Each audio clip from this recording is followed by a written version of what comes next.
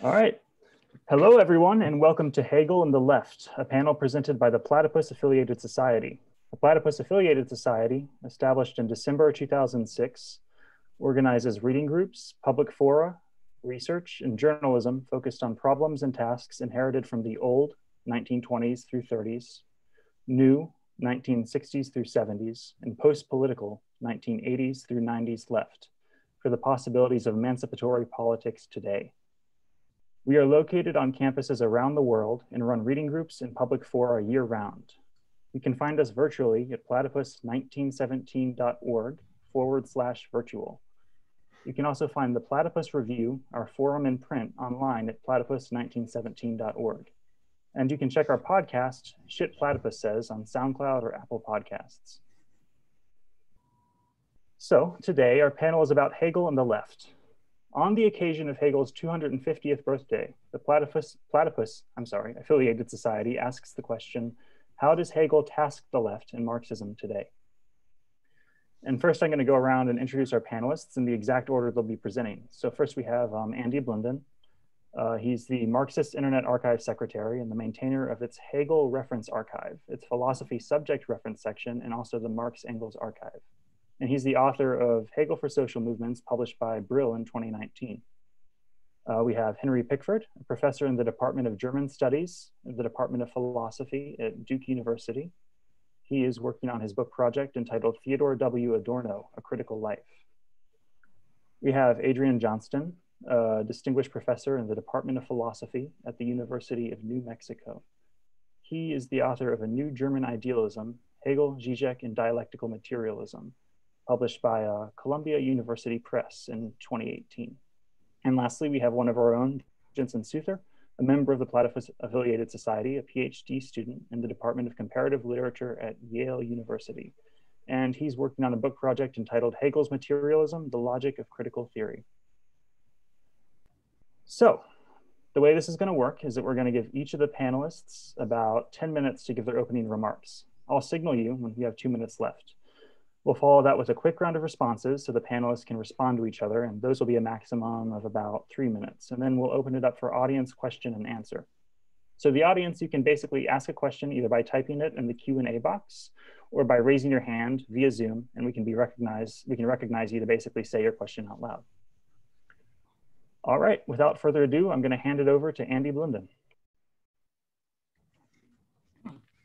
Hegel has been the intellectual inspiration behind every current of radical social criticism since his death in 1831. Marxism, anarchism, the civil rights movement, the anti-AIDS movement, deconstruction, post-structuralism, post-colonialism, and the gender diversity movement. Not bad going for an old idealist, eh? Nowadays, almost everyone who reads Hegel for the purpose of social criticism takes Hegel's spirit to be human activity. However, I think this interpretation is more or less what I would call a general orientation. I think I'm the only person who has been able to carry this interpretation through consistently with Hegel's conception of action as elaborated in the Logic and the Philosophy of Spirit. To do this, I've appropriated the cultural psychology of Lev Vygotsky and the activity theory of his younger associate, A.N. Leontief. Now, I know that Vygotsky never read Hegel, and I have no evidence that Leontief had either, though later exponents such as Ilyenkov were quite conversant with Hegel. They developed a psychology, but a psychology which was in its basic conception interdisciplinarian.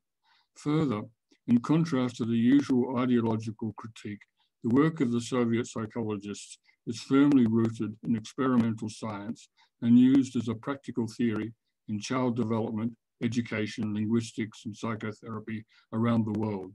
In other words, it is firmly grounded in modern science. How do I explain the conformity of cultural psychology with Hegelian philosophy?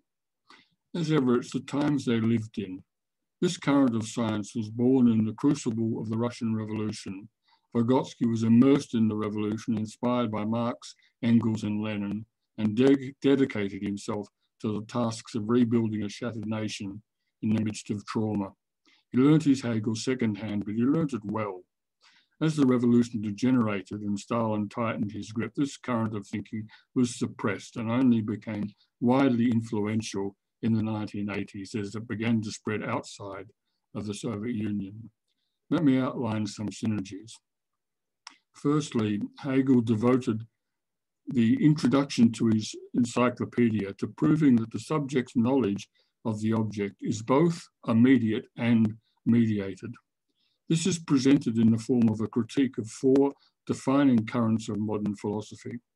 Vygotsky's discovery was that this triangular relation, both immediate and mediated, can be captured in germ by what is called in psychology double stimulation. That is, the subject acting on or perceiving an object both immediately and mediated by some cultural artifact, be that a sign or a tool. By placing an artifact from the cultural environment for the subject to use to act on an object, we create a germ cell or concrete, simple something which can be studied in the laboratory or observed in cultural life. So Vygotsky realized the encyclopedia as a practical scientific project. Hegel understood this, and in the syllogism of action, in the penultimate section of the Science of Logic, Hegel makes the point that the subject acts on and knows the world only by placing a material artifact between itself and the external world. Secondly, I've just used this rather unusual expression, a concrete, simple something. This is the expression that Hegel uses to describe das Erste, the first, from which each of the sciences in the encyclopedia begins. Each science takes up some phenomenon and by analysis determines that concrete, simple something, which is at the same time universal. He actually uses the same approach in the logic. Being is analyzed and determined as the one, the science, and is from the one that the logic of being is unfolded. Vygotsky makes this his principle, and by using it makes a revolution in 5 different domains of psychology. I use this method in my social and political analysis too, guided by the more precise elaboration Hegel gave to the concept. Thirdly, Leontief developed a theory of activity. This gives us a materialist or praxis understanding of what is meant by a concept, that is the specific form of human practice. The theory of personality, which Leontief built on this foundation, is remarkably symmetrical to Hegel's theory of morality, as outlined in the philosophy of right. It also has the advantage that it can be interpreted as the foundation for a social theory, as can the philosophy of right itself. Leontief failed in his attempt to develop it in that direction, but this was a task which was really impossible for him, given the conditions he worked in the USSR. I could go on. Most of the work posed by this conjunction still remains to be done. Regrettably, the number of Marxists who have a deep understanding of both Hegel and Vygotsky is extremely limited, even though both writers have a readership numbering in the millions. We have to be done with proving the similarity of Marx's Capital and Hegel's Logic, for example, and use this fantastic legacy to solve real social and political problems. Okay, that's all I've got.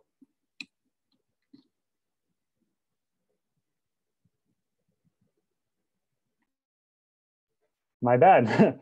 Thank you so much. And now, if there's no more delay, we can move on to Henry Pickford.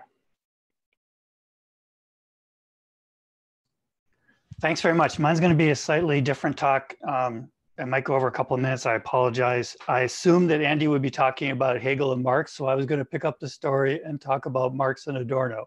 But I'll make some introductory remarks, hopefully for people in the audience. Let's see. So critical theory, as a group of thinkers centered around the Institute for Social Research in Frankfurt, Germany between the wars. Max Horkheimer, Theodor Adorno, Walter Benjamin, among others.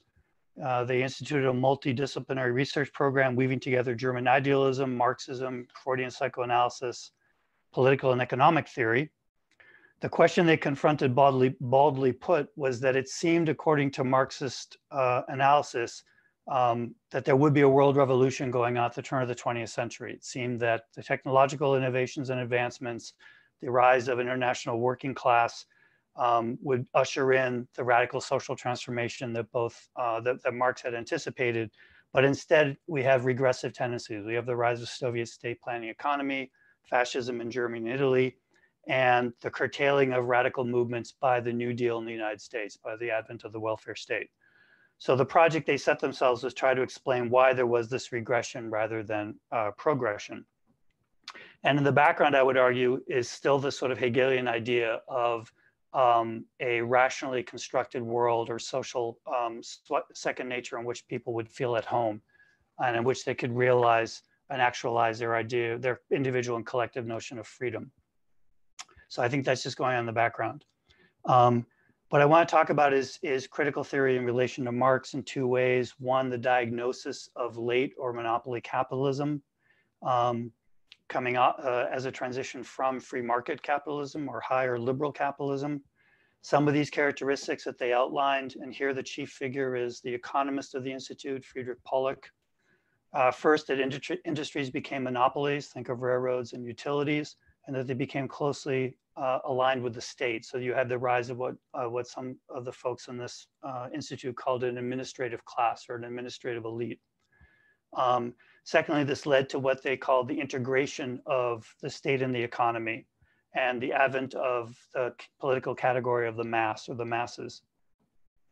An essential agent of this integration was the culture industry, which replaced sort of autonomous art that could have a social critical function. Instead, culture industry was, quote, intentionally integrated as consumers from above through standardization and content and rationalization of distribution, resulting in the passive consumption of ideological products that reinforce conformist attitudes. And then lastly, people on the panel will know this, of course, that because of this integration and because of the massive asymmetry in power between sort of the administration, the administrative elite on the one hand and the masses on the other, the idea of a proletarian or working class consciousness seemed to be almost impossible. And this explains why there might have been a regression. The main point I want to make, however, is that through this analysis, Adorno and Horkheimer came to see the topic of their inquiries to be not so much the economy in a narrow sense, but rather the nature of domination and its relationship to self-preservation. And that they, especially Adorno, pursued that notion of domination into the very categories of judgment that underlie political economy, both in the classical sense as well in the Marxist sense. And so in the few minutes remaining to me, I want to do a little bit of a technical reading to try to flesh that out in a way that might bring an interest in Hegel back to us. So the question is, how does domination manifest itself before and within the discourse or theory of political economy, which is how capitalism understands and justifies itself? Here, the work to turn to, I think, is Adorno's 1966 book, Negative Dialectics, which can be read in part as a critique of political economy in the Marxian tradition, as an imminent critique of the epistemological categories at work in capitalism that Marx pursued in his own writings, obviously with Hegel in the background. Society for Adorno is constituted by the relationship of exchange, which presupposes a category of abstract equivalence, because commodities that have nothing concretely in common, say a bicycle and a shirt, are nonetheless bought and sold or exchanged as equivalents. In Capital, Marx shows that the commodity and the labor represented in the commodity each have what he calls a double character. The use values and qualitative properties of commodities are disregarded in that their value is expressed as abstractly equivalent exchange values. And similarly, the differences in the concrete labors that produce commodities are abstracted into units of average socially necessary labor time, that as the value of the commodities render them exchangeable. Adorno emphasizes that this process of what he calls real abstraction is presupposed in practical acts of exchange. Quote, one cannot arrive at relationships of exchange without a moment of conceptuality. The conceptuality in the relationship of exchange is itself a kind of facticity or second nature, as the law of value that comes into force without men being conscious of it, end quote. In real abstraction, what appears identical in the form of abstract equivalence is, in Adorno's words, non-identity under the aspect of identity, which is his, Adorno's definition of contradiction. Categories such as the principle of exchange, abstract equivalence, and identity thinking unfold the imminent historically specific contradiction, the what Adorno calls social a priori underlying bourgeois political economy. The model here is Marx's analysis that uncovers non-identity within central concepts of political economy. With regard to the bourgeois concept of freedom, workers are formally free to sell their labor power, yet dispossessed of the means to live and the means of production, they have no choice but to sell themselves. The exchange of labor power for a wage, thus, is both free and unfree. So too, the value of the purchased commodity, labor power, is both the value of its reproduction as it is consumed and the surplus value produced from its consumption that is appropriated by the capitalist. Thus, the exchange of labor power for a wage is both just and unjust. The general mystification of central concepts of political economy that masks such non-identity, Adorno calls concept fetishism in identity thinking, for which he offers an historical materialist account. Quote, the exchange principle, the reduction of human labor to its abstract universal concept of average labor time, has the same origin as the principle of identity. It has its social model in exchange, and exchange would be nothing without identity. The spread of the principle imposes on the whole world an obligation to become identical, to become total, unquote. That is, identity thinking and epistemology merges with the exchange principle in economic praxis through the cognitive judging of abstract equivalence. Adorno is working here with a Kantian epistemology, according to which objectively valid knowledge claims rely on the subsumption of particular sensuous intuitions under universal concepts and categories of judgment. First, the predicative judgment of perception amounts to the mind's cutting away qualitatively particular sensuous intuition to make it abstractly equivalent to the concept under which it is subsumed that can be considered a form of cognitive domination. But second, once a cognitive act of the understanding has been executed, the resulting judgment is available for use in syllogistic reasoning. And this operation amounts to an abstract equivalence between the non-equivalent reference of those perceptual predications, the sensuous particulars or their intuitions.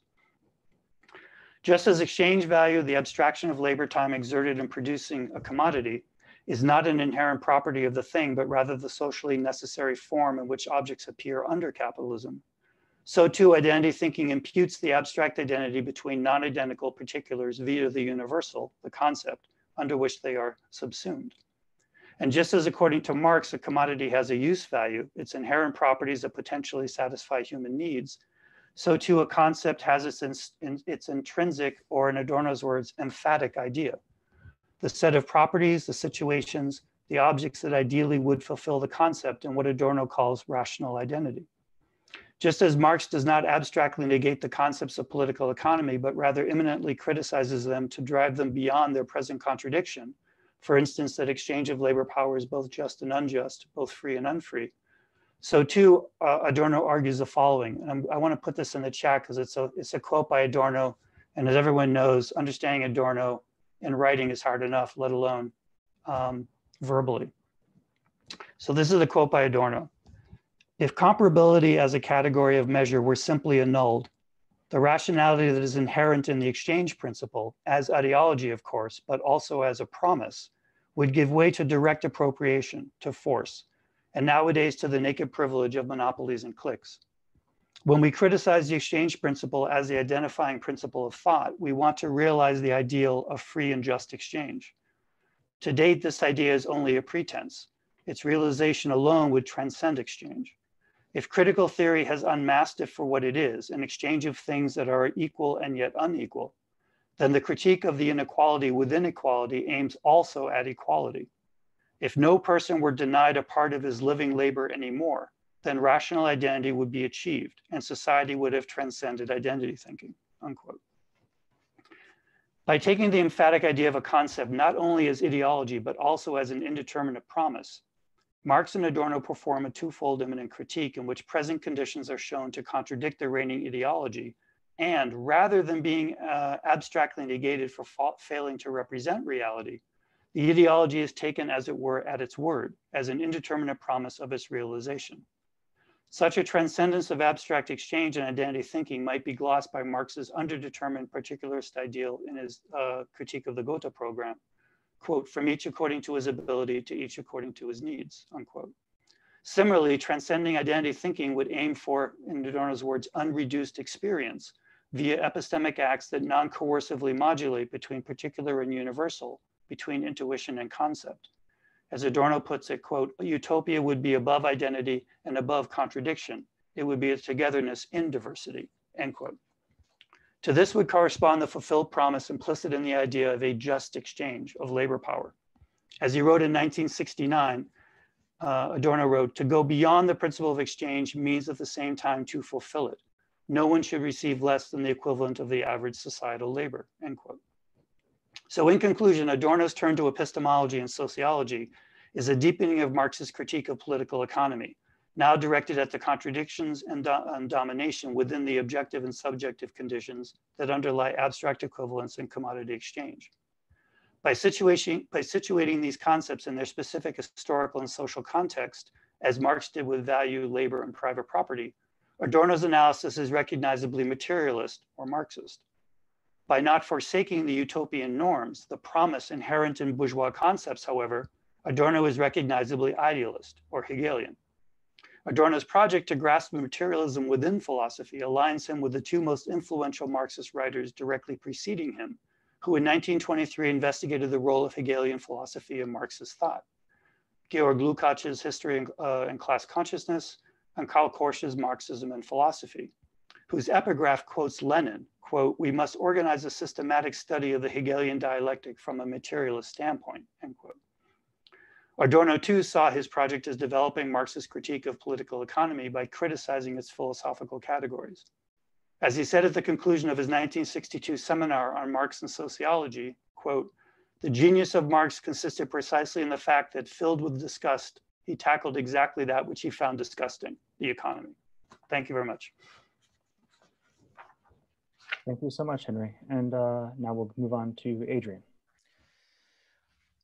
I would like to begin by expressing my gratitude to Kevin, Justin, and the other members of the Platypus Society for organizing this event and kindly inviting me to participate. I also would like to thank everyone who is here, my fellow panelists, as well as the audience for joining us for what I hope will be an afternoon or early evening of productive conversation. I decided to focus on the Hegel-Marx link, and moreover to do so by zeroing in on two particular features of Hegel's socio-political thought. And moreover, one of the things that I will be doing is arguing that there is a subtle but nonetheless very significant link between these two topics in Hegel's socio-political thought that often aren't tightly tied together by commentators, and then use this to talk about what the contemporary upshot of rereading this Hegel in relation to Marx would be for today.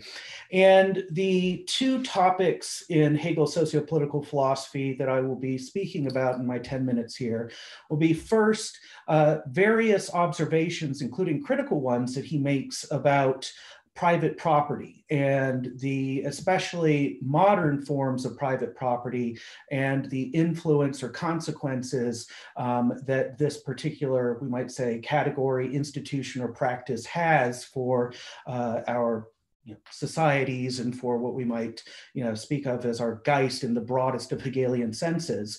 And secondly, Hegel's very stringent critique of the one person, one vote franchise. And of course, I've chosen this second topic, given that here we are having this panel on the eve of the November 3rd presidential election, and that there's nothing that is more palpably present in our collective consciousness than things connected with this topic. And I hope that I can show that Hegel reread through Marx in relation to this should be interesting to us in our present time and at this very moment. Now, Apropos Hegel on private property, one of the things that I would want to argue, and that, you know, if in the discussion and the Q&A people want to get into, is that if you look at the various things that Hegel says about this topic, that clearly, in his view, although one cannot say that modern civil society with its marketplaces, in other words, what we would now call capitalism, that we cannot claim that it invents this, and that indeed Hegel, like Marx, as a very careful reader of Aristotle, is well aware that you know, some of what is involved in capitalism that especially Marxists' critique of political economy zeroes in on, we already can find Aristotle complaining about when talking about chrematistics in the politics and dealing with what he sees as a perversion that is not part of economy, is concerned with the oikos, namely the lust for the unlimited accumulation of quantifiable wealth on the part of certain merchants or traders. But what for Aristotle is this outlying perversion, you know, of course, becomes the central norm, you know, under the modern form of capitalism. And I think Hegel, you know, also views it in this way, and that there are indications throughout his socio-political writings from the late 1790s onwards that, you know, in Hegel's view, the manner in which private property becomes quantified and hence becomes something that can be pursued in this limitless, insatiable fashion is something that does indeed concern him about modern industrial capitalist socioeconomic systems.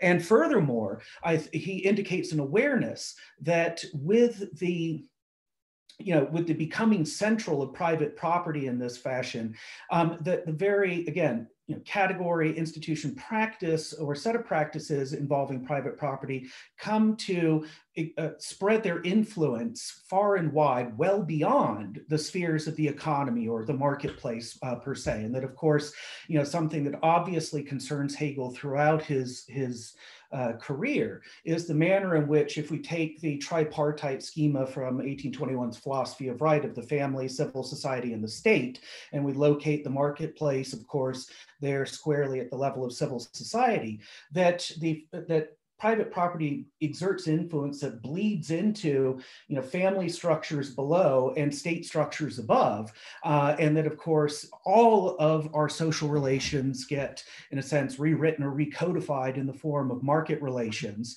and that obviously this is something which has continued to, you know, we are living in the thick of today in a way that's even more pronounced than what Hegel had in view and was anxious about. But I think that there is in Hegel already a kind of proto-historical materialist argument about once you have a form of society that's grounded on private property in this sense, that private property starting at the economic level is going to, exert an ever more intense and ever more extensive influence over over social structure as a whole. And I think that this is something which, although it might seem, well, when Hegel is critiquing the one person, one vote system in texts such as the 1815, 1816 commentary on the deliberations in the Württemberg Assembly, or of course, on the eve of Hegel's death, his 1831 text on the English Reform Bill, which is where you have the best known instance of Hegel harshly criticizing the kind of voting model that, of course, was, you know, at stake in the English Reform Bill itself, and that is also central to what we either have done by mail already or will be doing between now and November 3rd here, that I think that for Hegel, in addition to all of the other objections that he lays out apropos the institution of voting, that there is a subtle but nonetheless significant link in terms of Hegel's worries about private property and the broader social consequences it has, and in particular, the manner in which private property becomes a model even for how we think about ourselves in terms of the ideology of individualism and the model of ourselves as the owners or possessors of ourselves. And that this provides a bridge to the topic of voting in Hegel's critique, critique of it. And that, of course, when we talk about hyper-individualism and the idea of myself as a self qua in possession of myself, as the owner of myself, of course, there's links that we could establish between these subtle points in Hegel and then Marx, of course, talking about the consequences of the coming into existence of the category of commodified labor power and the manner in which, for instance, Henry mentioned the young Lukács, and, of course, he does quite a bit to show, just how insidious, right down to the level of, what we would take to be our own self-consciousness, our private mindset, et cetera, being subjected to commodification, reification, and especially becoming commodified labor power is for us, and how much of our sense of our individuality is colored by that. But that for Hegel, I think, in addition to his various criticisms about one person, one vote, where for him it's not only that it's democratically ineffective, but it even is democratically deleterious, despite being celebrated as the ritual marking, are actually being privileged to live in and be participants in what could be dubbed a democratic system.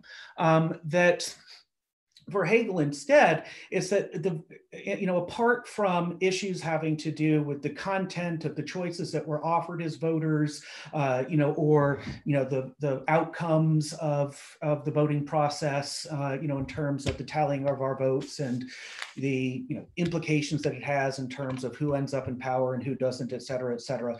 I think that for Hegel, there's also the issue of the very form of the ritual of voting is a manner in which we have this idea of democracy linked to this hyper-individualism in which it is a matter of me as the possessor of my private opinions, beliefs, convictions, values, ideals, and then of course my choice in terms of my individual vote, and right down to the very character of the ritual itself. Pre-pandemic, of course, you have the minimal social experience of, all right, I go to a public place and I stand in line with a group of people like at the DMV, but then of course there's the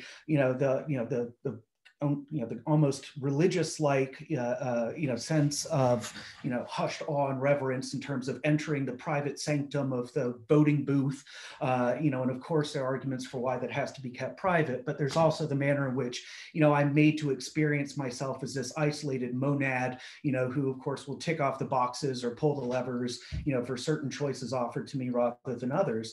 But even with the pandemic, in a way it's more private. I voted by mail recently. I didn't even have to stand in line with fellow citizens. I could just sit here in the, in the solipsistic privacy of my own study, fill in the bubbles and, drop it in the mailbox without ever having to interact with a single soul. And I think that, for Hegel, there would be this sense in which the individualism, which is of great concern to him at various points in his political thinking, this is another facet of the one person, one vote model, in addition to all the other criticisms he lobs at it, that I think that he would want to emphasize, the manner in which the very form of the ritual itself, in addition to problems at the level of its content, its consequences, et cetera, would be something he would want to warn us about. And Justin, if you don't mind, how much time do I have left? You got about 30 seconds. Okay, perfect. Well, then I can say that, it's here, I would say that Hegel and Marx taken together don't necessarily offer us a concrete program for addressing these difficulties, but I would say that at least at a minimum, they would warn us not to expect from any election done in this way whatsoever, that it will deliver us from the economic, political, and ideological crises and disasters of capitalism. So it would be a cautionary note to adjust your expectations, even if Trump does indeed get voted out and there's not mass scale civil unrest or an attempt at a coup, don't expect that we're going to, be getting out of many of the conundrums that we were already in even before Trump came to power. So perhaps, that's my stab at a rather, what I think is a nice timely feature of some of this material that's not as well trodden ground as, say, Hegel on the Purble, and I think that's very important to me, the topic of wealth inequality, but I wanted to choose something which perhaps hadn't got covered as much, because a lot of people who defend Hegel are worried, I think, about defending his critique of voting because it seems to reinforce the caricature of him as a totalitarian thinker, whether by Marxists like Popper or even some Western Marxists, suggesting that Hegel is harshly critical of widely accepted democratic practice often brings with it the fear that, oh, you'll be playing into the hands of those who want to tar and feather him as an authoritarian-minded philosopher. But anyhow, I'll stop there. Thank you. Thank you so much, Adrian. And now lastly, we'll move on to Johnston. Great. Thank you, Justin. Thank you for everyone who's tuned in to listen to us, and thank you to all the other panelists.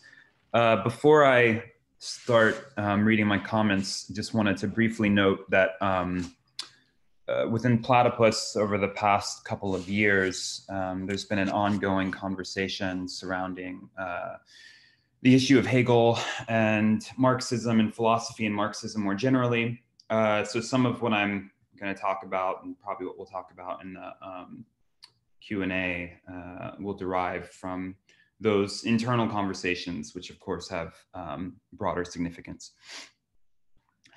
Hegel was a white man born in late 18th century Prussia who believed that European, and specifically Germanic culture, was the culminating achievement of human history.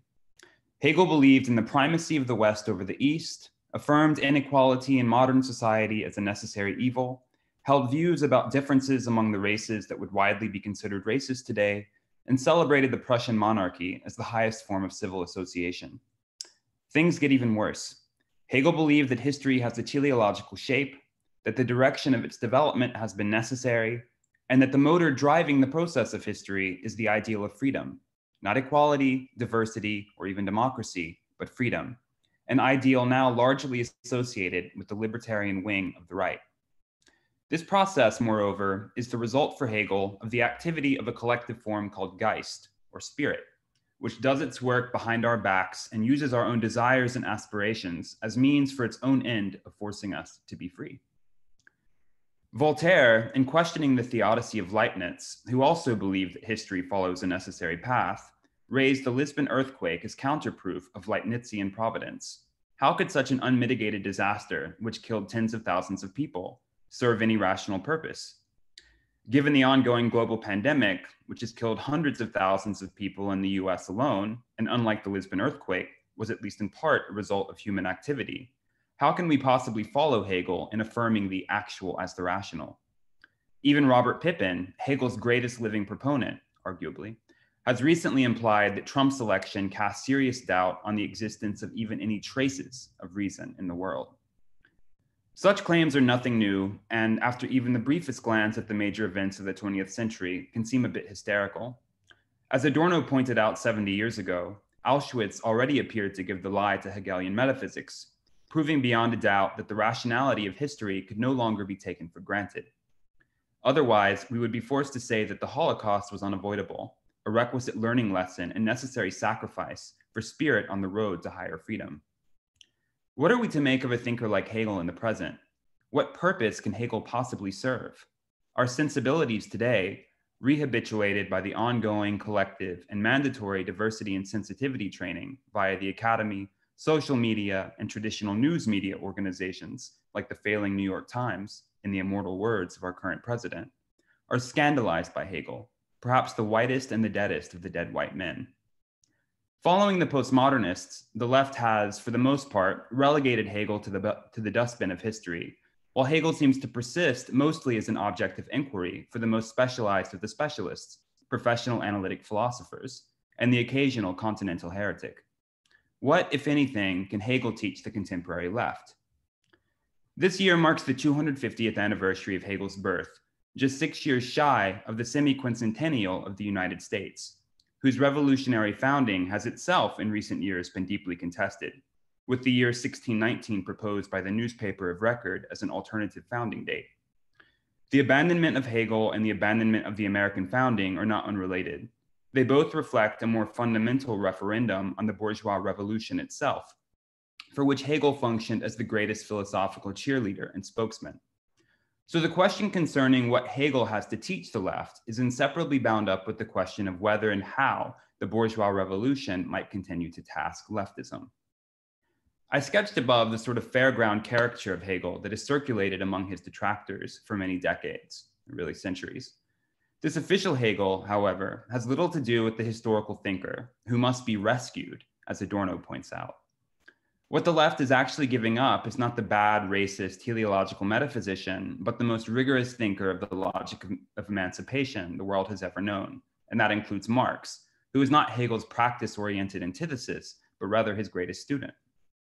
But before I say something about Hegel's logic of emancipation or logic of freedom, I first want to answer a different question. What exactly does Adorno mean by saying that Hegel must be rescued? And does Adorno's model of Rettung remain adequate to the task of redeeming Hegel for leftism? Adorno begins his short book on Hegel, Hegel 3 Studies, with an admonition.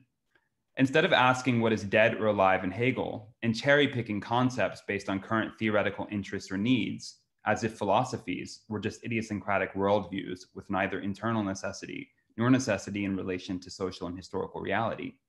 Instead, we must rather ask, quote, what the present means in the face of Hegel, whether perhaps the reason one imagines one has attained since Hegel's absolute reason has not in fact long since regressed behind the latter and accommodated to what merely exists, unquote. We must take Hegel at his word and take as our starting point his own claim that in modernity, the system of reason has been realized. Does the present historical situation vindicate Hegel's thought? Does Hegel's system, as an aspect of bourgeois reality, live up to its own claims to coherence, rationality, and absoluteness? As Adorno argues, not only does late capitalist society fall below Hegel's pronouncement that the concept of right has, in the modern family, civil society, and the state, been adequately realized. Hegel's attempt to articulate realized right philosophically also manifests the contradictions internal to bourgeois society under capitalism. What then does it mean to rescue Hegel for Adorno? Towards the end of the second essay in his Hegel book, Adorno puts it like this, quote, rescuing Hegel, and only rescue, not revival, is appropriate for him, means facing up to his philosophy where it is most painful and wresting truth from where its untruth is obvious, unquote. For Adorno, facing up to such painful moments of untruth means tracing those instances where Hegel's own commitment to reason and universal freedom falters. For example, what Adorno refers to as the logical stringency of Hegel's system and its pretensions to total integration are, quote, untrue in the face of the Kantian discontinuities, unquote. That is, Adorno upholds Kant's assertion of the non-identity of the categories of thought with things in themselves, arguing that such non-identity holds open what Hegel's identity thesis shuts down, namely the possibility that things might be otherwise.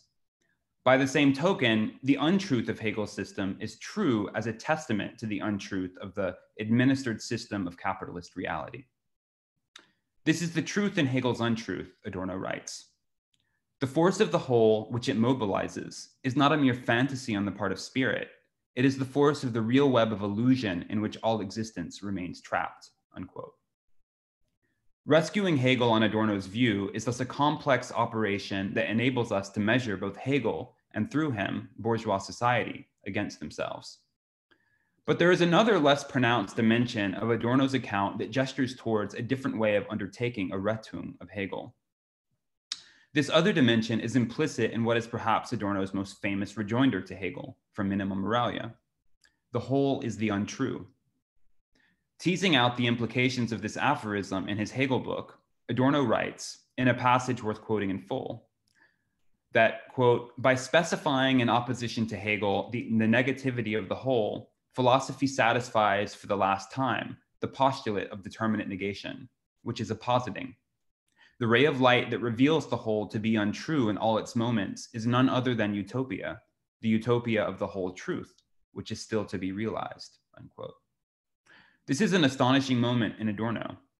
First, he notes that for the last time, philosophy satisfies the postulate of determinate negation. Why for the last time? Because, he goes on to write, the ray of light that reveals the whole to be true is none other than that of the whole truth. This would imply that the claim that the whole is the untrue has as its necessary correlate the original Hegelian dictum that the true is the whole, since it is only in light of what, finally, ought to be Adorno's utopia that the untruth of the whole of capitalist bourgeois society is intelligible in the first place. But if this is so, then we are recalled to Hegel at a higher level, since his own ideal of the realized totality, an integral form of life, a utopia that coheres, remains indispensable. As Adorno himself demonstrates, there is a deep sense in which any politics of emancipation must keep faith with Hegel's own notions of reason, freedom, and totality. Accordingly, I want to end my opening remarks by saying a few words about the nature of the indispensability of such Hegelian notions. First, as Lukács pointed out long ago, without the Hegelian notion of totality, Marxism becomes a moralism, criticizing society from the outside. The category of totality enables us to grasp both why history as a whole has unfolded in the way that it has, why that society has that form of art, that form of religion, and that form of politics, and how such developments can be understood as developments, as ways of responding to the inadequacies of prior historical practices. The Hegelian category of totality gives us a way to understand the content of society and history in its determinacy, but also a way to measure society against itself. Second, as Hegel tells us, the rational is the actual and the actual is the rational. Every historical totality is governed by constitutive standards that determine what ought to be done and believed. What Adorno's invocation of Hegel's notion of the whole revealed is how deeply dependent Marxism remains at its core on the Hegelian logic, the ultimate aim of which is to grasp the actuality of things, what things are in truth, as when we ask whether a machine with artificial intelligence is actually thinking, or whether a philosopher is just a sophist or is actually doing philosophy. Hegel's logic of actuality enables us to grasp things in light of their inner dynamism and to measure them against their own truth. And third, and finally, Hegel argues that the notion of freedom is the truth of history. All past forms of life are failed attempts, however deeply implicitly, to actualize human freedom. Reason comes into its own, fulfills itself as reason, only once it is free, which for Hegel means we recognize neither God nor nature as the source of the authority of the laws that bind us, but only ourselves. Such mutual recognition of our responsibility for and authority over the life that we share must be embodied in our most fundamental institutions, from the family to the state. And as the unavoidability of the category of the whole suggested above, Marxism itself must ask whether freedom in bourgeois society is actually freedom, whether something further is not required to realize the value of freedom we have come to recognize in modernity. Without Hegel's rational historicism, we have no way to hold society to account for its historical irrationalism. Even the task of criticizing Hegel, of holding Hegel to account for his own socially conformist apologetics, requires that we measure his thought against the standard of universal freedom Hegel himself brought to consciousness. To recognize capitalism as the profound dysfunction of the bourgeois organism is to recognize the bourgeois principle of individual freedom and collective self-determination as lodestars for any possible quest for social emancipation. Thank you. All right. All right, thank you so much to all the panelists. Now we'll have time for responses, and I'd like you to keep them at about 3 minutes. We're probably going to start with Andy, but before we start, I'm just going to give the audience a quick reminder. You can begin submitting your questions in the Q&A box. If your question is directed at one of the panelists in particular, please indicate that in your question. And you can also raise your hand, and then I'll just call on you and allow you to say your question. I want to remind you all that because we're using Zoom, questions will appear to panelists in the Q&A box before they're read aloud. But in order for the audience to know what the questions are, I'll ask the panelists to please hold off on your comments on each question until I've read it in the responses that are coming up.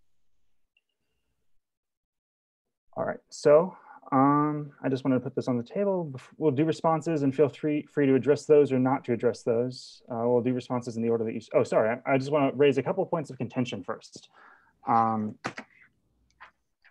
First of all, Andy, you mentioned the value in essentially the conformity of cultural psychology, namely through Vygotsky, with Hegelian philosophy as a means of being used to basically elucidate different modes of practical action in the present. And you as well, Adrian, have mentioned the value of Hegel's, or rather Hegel's theory of private property and his criticisms of the one vote system and their implementations towards like a sort of analysis of the present. Whereas Henry, you mentioned that you mentioned that basically as in the wake of the failure of Marxism, which Adorno and these critical theorists are identifying, we have this process of regression. And Jensen, you sort of elaborated on a similar point. You went a little further and said that rather than judge Hegel in light of the present, we must understand how the present can sort of be evaluated in light of Hegel. And I just wanted to point out, this sort of dynamic between, on the one hand, Hegel and the present, on the other, the present and Hegel, I guess. So Andy, if you want to go first with your response, that'll be great. And then here we go.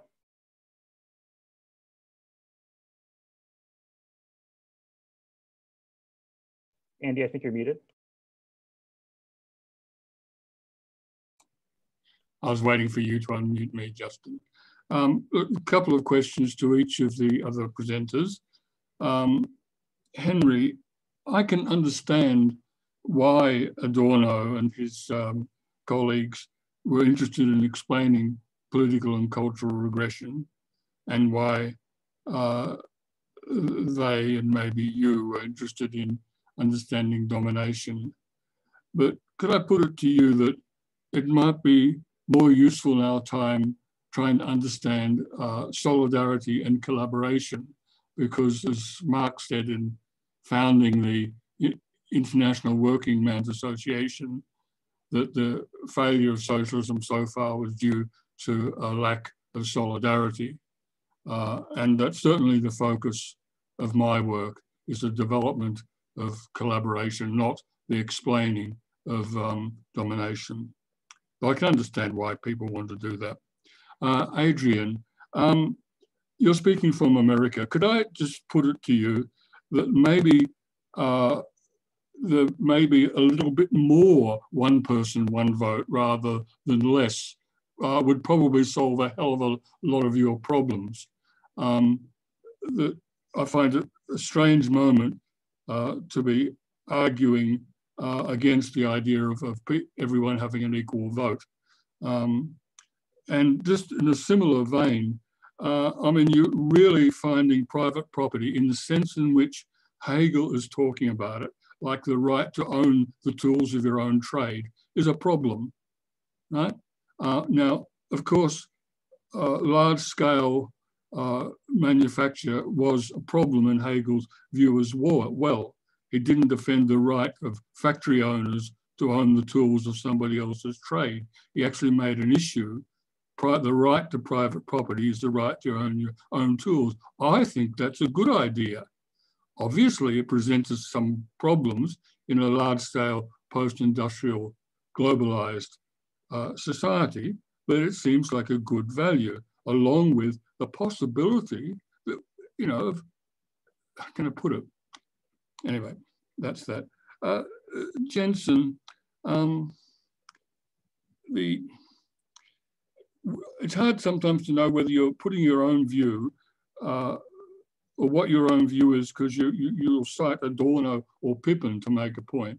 And I wonder, well, do you agree with Pippin that whether rationality exists in the world is open to question, so on? And it seems to me that several times that you posed the question of the rational, you did exactly what Hegel asked us not to do, and that's to bring a concept of rational external to the world and then compare the world with it. Say, here's what I think is rational. Is the world rational? Oh, no, it isn't.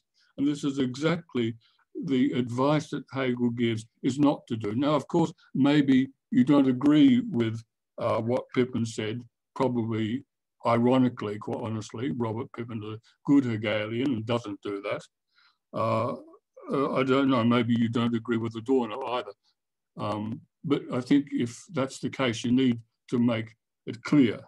There is no rationality other than in the unfolding of human activity. There's no external standard to it. The point of us is to understand it. Yeah. That's all I've got. Thank you. Okay, so would Adrian or Jensen, would you like to respond? How about, you go ahead, Adrian. Oh, sure. Well, I'll be very brief, apropos the one person, one vote question that Andy directed to me. Now, of course, if what you're concerned with is a short-term outcome that prioritizes getting Donald Trump out of office at all costs, well, yes, I would agree with you that there, an increased amount of enfranchisement of voters on the one person, one vote model would indeed be the priority. But I think that, with both Hegel and Marx, I mean, they are each stepping back and looking at this from a perspective that isn't, of course, just tied to the, every few year ritual of voting. I mean, Hegel even talks about this as, all right, well, we leave things up to chance, and, every X number of years, people go to the polls, and, based on a lot of, not actual as rational, but rather what Hegel would just say would be merely matters of Dasein or existence, mere being there, or existence as the crapshoot contingencies of the moment. And of course, it's no accident that in our politics, things like October surprises can sometimes, cause the seismic needle that is registered once every 4 years to fluctuate one way rather than another. But Hegel says that's leaving the odd up to chance and is a problem. And of course, he would even say, here we're hoping for one person, one vote to deliver us from the mess that one person, one vote delivered us into to begin with. But at a bigger picture level, I think that for him, the greater sickness that afflicts societies in the modern era is this hyper-individualism that's very much bound up with conceptions of property, ownership, private mindedness, etc. And that this malaise, in his view, is going to be reinforced rather than ameliorated by the one person, one vote model. And that, of course, his alternative is to plead time and again for the greater organic unity of what he sometimes calls the states, and then in the philosophy of right calls corporations, which are, of course, associations that would be closer to, in the labor movement, things like unions or even Soviets. Now, of course, we're not going to get a reform that would, usher in, say, delegates from different, groups along the estates or corporations model to be, participate in a collected decision-making in a legislative body. That's the sort of change that would require a revolution or would be forced by the collapse of the existing, state of affairs. But I think that, at the larger level, again, both Hegel and Marx would say, don't think that Joe Biden or, Kamala Harris or whoever, brought to power through this particular kind of electoral process is going to deliver us any kind of serious remedy for what ails us in terms of modern capitalism. But I'll leave things there. Now you, Jensen? Yes. Well, the first thing I would say is that, yes, I agree with Andy that the sort of rationality at issue is not external. But that's also what I was trying to emphasize. The rationality for Hegel is a matter of constitutive standards. So they're the standards to which we bind ourselves. It's not a matter of, an external principle against which we're falling short. The ways in which I disagree with Pippin and Adorno are slightly different. But in Pippin's case, I think that that's just, his own. I take it that his claim is that bourgeois society has fallen so far below its own principles that there's no real way in which it can even be said to believe in them anymore.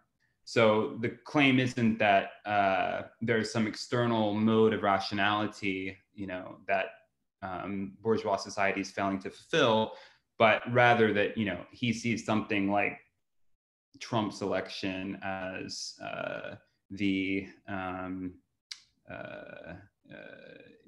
ultimate abandonment of bourgeois society's own original promise or something like that. I don't agree with Pippin on this at all.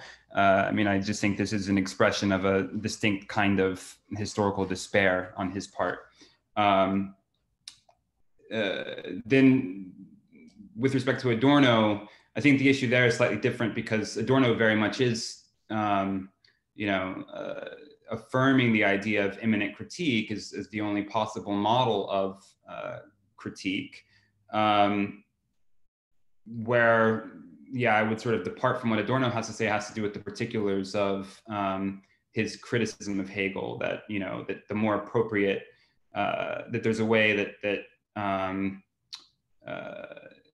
there's a way that Kant's model of rationality in the first critique is in some way more adequate to our historical situation than Hegel's. This is what Adorno holds, that, that there's an honesty to Kant's, belief in the ultimate unknowability of things as they are, that the sort of arrogance of Hegelian philosophy violates.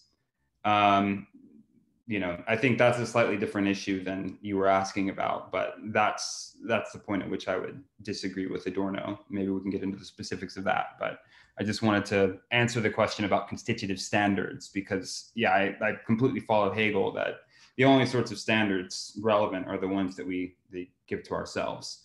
And that's the standpoint from which critique has to be undertaken. Okay, now Henry. Oh, you're muted. Should I respond to Andy or just introduce my own thoughts? It's your choice. If you want, you can introduce your own thoughts, or you can just respond. Okay. So for Andy, I found your comments, your thoughts really interesting. I'm also coming at them from a position of ignorance in the sense I haven't read Leontiev, but I'm wondering with Vygotsky, you said that there was no evidence that he had directly read Hegel, but I'm wondering whether he had read Aristotle and whether that might be a point of triangulation between Vygotsky and Hegel regarding activity and cultural psychology. So that's just sort of a naive question, basically. Adrian, regarding sociopolitical thought, let me just review my notes.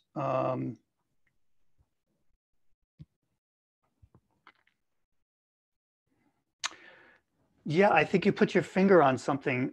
And I wanted to ask whether you might want to generalize it to talk about something like the evacuation of the civic in modernity, right? So the idea that not only does voting become this sort of artificial 4-year ritual, but that the activities that elevate individuals above civil society into the realm of the state are becoming fewer and fewer and more attenuated. So, paying taxes and maybe military conscription are about it. And on top of that, I mean, I had an interesting conversation recently. If you listen to military people, I mean, we don't even know we're at war now, right? I mean, our students now, for the first time, are war babies, and we have to explain to them that concept because they see nothing of it. And if you ask someone in the military why they're serving, there are two almost contradictory explanations that come to the fore. The one is, I'm serving my country, which is the old pro patria mori that Hegel would fully embrace and say, yes, everyone should man the bridge when necessary. And the other is, it's an investment in myself, precisely this management of one's own assets, that I'm getting a college degree out of this or some training that's going to lift me out of poverty. And those two just clash often in the same person, in the same discourse. And I think being sensitive to that allows us to generalize the point you're making in a way that hopefully might produce something. Then the other question I had is, and this may be a misunderstanding on my part, this is a minor point, but the idea of private property being a driver and you linking that to Marx, there are obviously passages where Marx sort of locates private property being the agent of alienation, but there's others like the German ideology where it's division of labor. And so how those two might relate, I'd be really interested in hearing, especially in regard to Hegel. Does he talk about the division of labor as productive of a kind of social dissolution, not unlike Marx? Jensen, there's so much in what you write. Geez, I am very sympathetic to a lot of it. I would introduce a couple of points where I would want to hear more. One is that, as I said in my own talk too, I think that there is this inheritance of concepts that have a normative function from German idealism that Adorno still wants to actuate in some sense, freedom being one of them. But But on the other hand, in Minima Moralia, one of his claims is that the concept of individuality itself is waning or is no longer obtains under contemporary late capitalism. So I wonder whether there's more differentiation that has to be made there. It's not clear to me that Adorno is calling for individualism remaining a normative concept given the societal situation we're in. The second question, the other question I had is if I understood you correctly, I think we're implying that with the whole is the untrue, Adorno has to presuppose a filled-in concept of what the true whole would be in order to make that judgment. And I'm not sure about that. I would want to push back a little bit on that. His understanding of determinate negation is not that it necessarily yields a determinate positive, but it yields might be called a differential better, something that's not the negative, but not necessarily an explicit positive. That fits with his build for both in that language as well. And then it also brought to mind the conclusion of Minima Moralia, the final section, where he talks again about sort of the ray of utopia.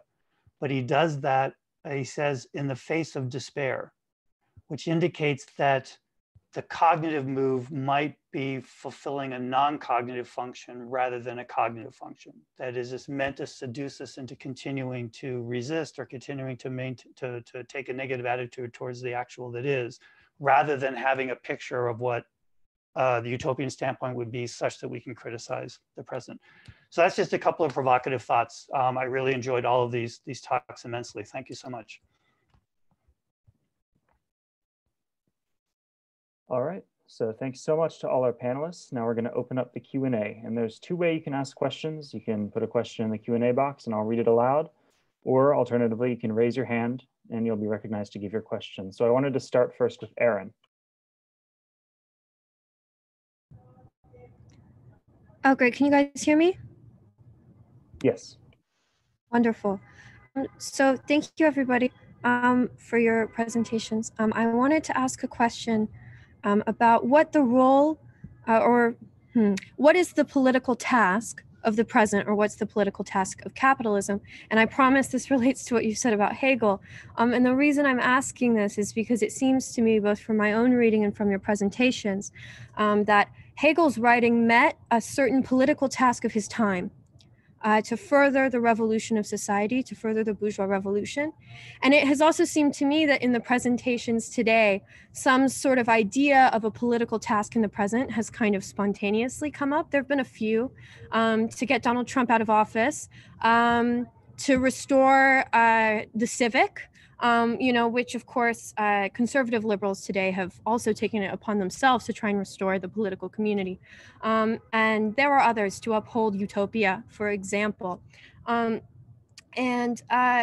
was wondering how we might think about the political task of the present and of capitalism in relation to the one that Hegel was meeting, and how it might be similar or how it might be different.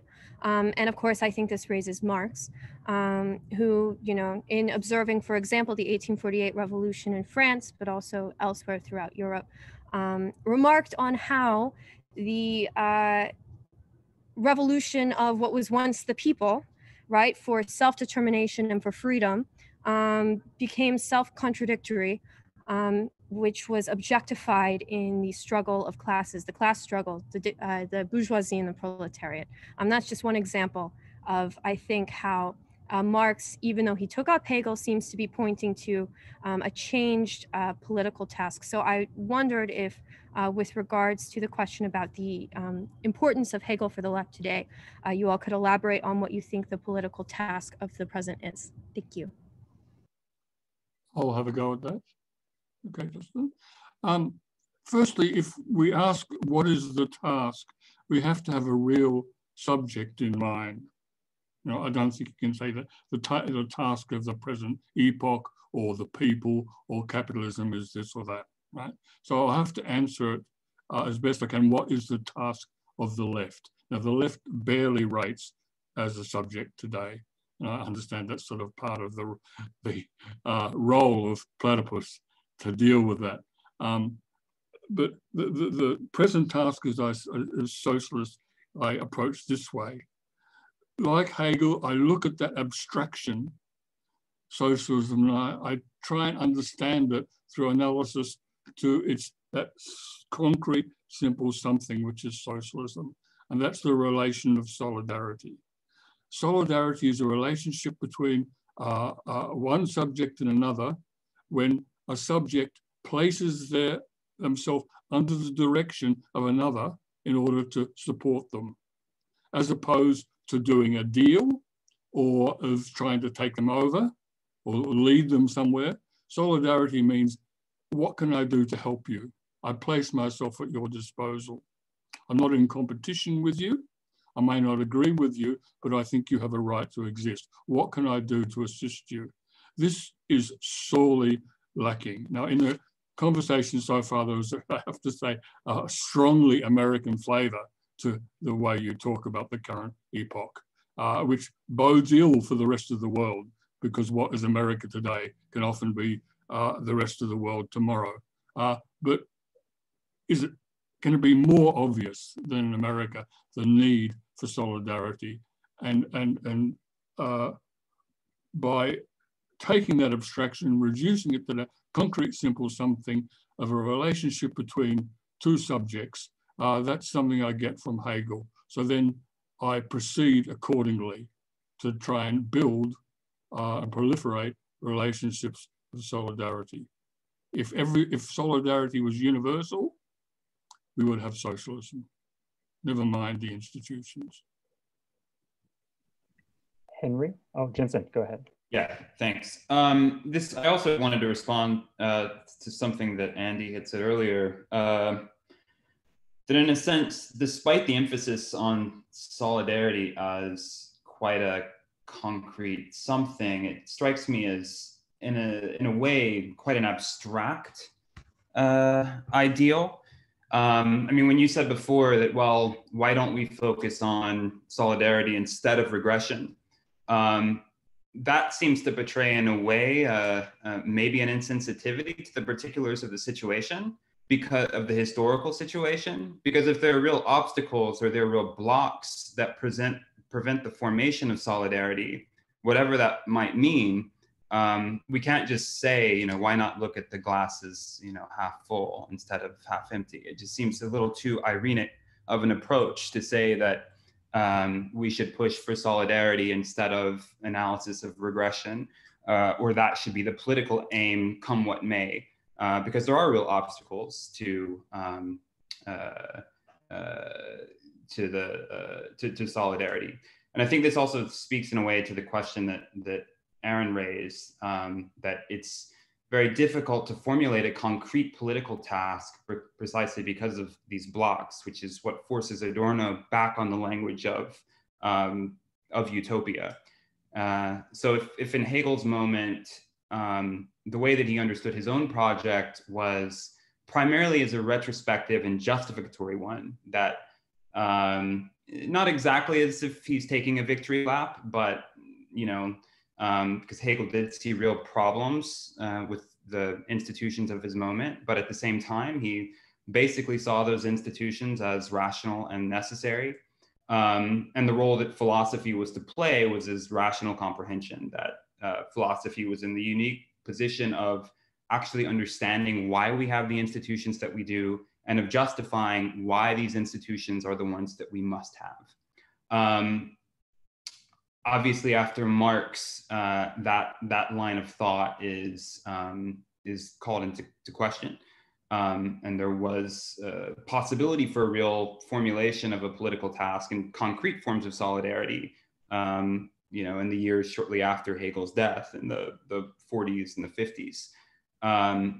Today, I guess, it's difficult to formulate a political task, but for that very reason, I also think we have to be careful about projecting abstractions like solidarity, which can actually blind us to, real obstacles to the formation of solidarity. So that's just one general response to Aaron's question and to Andy. Henry, do you want to go ahead? You're muted. That's a very big question. I'll take a couple of small bites at it. So Marx, in his comments on Mill, gives a very abstract model for what he calls social production, which is producing for use rather than producing for exchange. And I wonder whether that isn't a model for the type of solidarity that Andy's talking about. And if so, then I would be a little more optimistic and say that there are, in the American context, places where that has happened.